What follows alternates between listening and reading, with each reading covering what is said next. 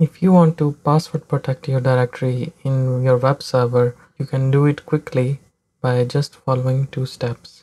Number one is password file, which will contain your username and password. And number two, you need to update your virtual host settings to refer to that password file so that this folder gets protected. In this example, I have this example website which has just simple page, and the home page I want them to keep on visiting, but I've created a new folder that I want to password protect, which is restricted. So if right now if I visit this folder, you will see that this HTML page is visible because there is no password protection applied. So let's do it. First of all, we need to log into our server. If you're not logged in, you need to log into your server. Once you're inside your server, you need to know where your Apache is installed.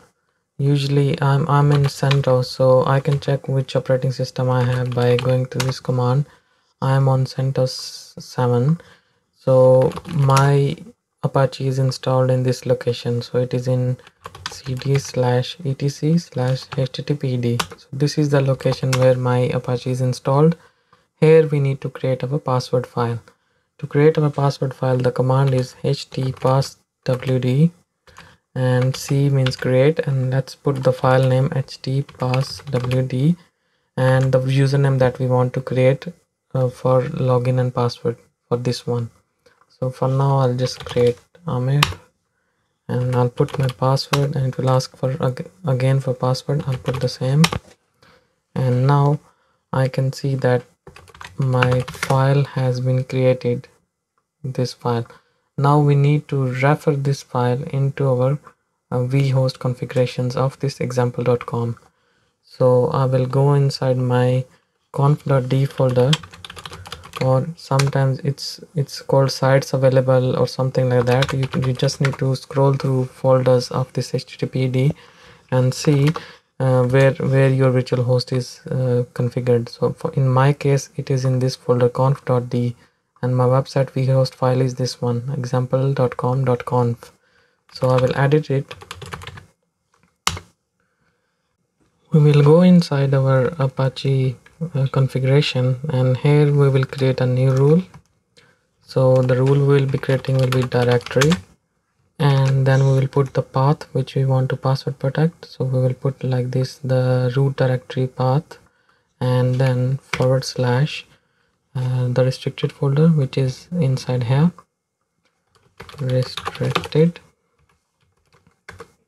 And then we will end our directory rule, and here we will put the type of the authentication that we want to give. So it will be just like a basic auth type, and the name of our authentication we will make restricted access, or whatever you want to put here.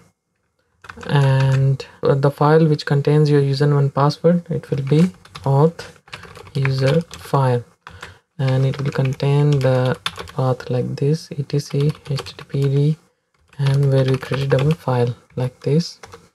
And in the end we will require the user, which is a valid user.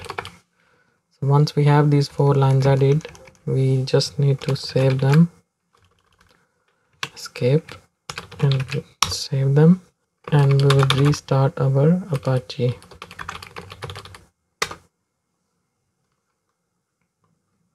Now if I go to my restricted page, it will prompt me for username and password, and if I enter some wrong username password, it will not let me through.